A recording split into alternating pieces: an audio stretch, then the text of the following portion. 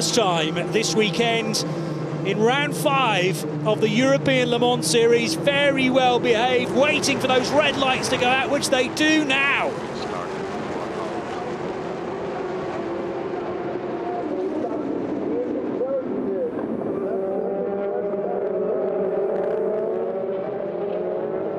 It's a great getaway from Kyffin Simpson. Now a lock-up, though, around the outside for Manuel Maldonado for Panis Racing. He's actually going to lose positions as a result of that, fighting to squeeze back in behind the Duquesne team of René Binder. So Maldonado through the first split in 5th position. And now the concertina effect in LMP3. There's a car facing the wrong way there. That might even be the pole sitter of Michael Jensen. Did the 8 car come through?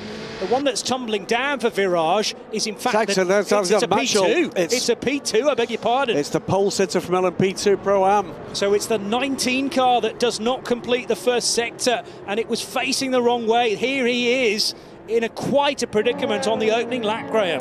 Absolutely, didn't see the incident that caused that, but it's a place that quite often you'll see these cars compress as up the inside in the United Autosports, up the inside of Europol.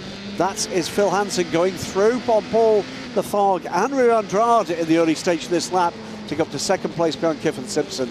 Game on. Charging down the inside there, René Binder, who will be side by side with the 43 car of Rui Andrade, but Andrade has the better line into turn 14.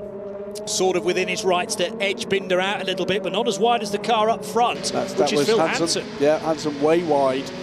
Yeah, so maybe just misjudging the amount of tyre temperature he's got in the early stages. We did have 2 green flag laps to try and build the temperature in the Goodyear tyres, but now Binder's got a very good run on Rui Andrade, but it's dusty out there too close to the pit wall, and also looking to make a manoeuvre, I think, having lost places in the early stages.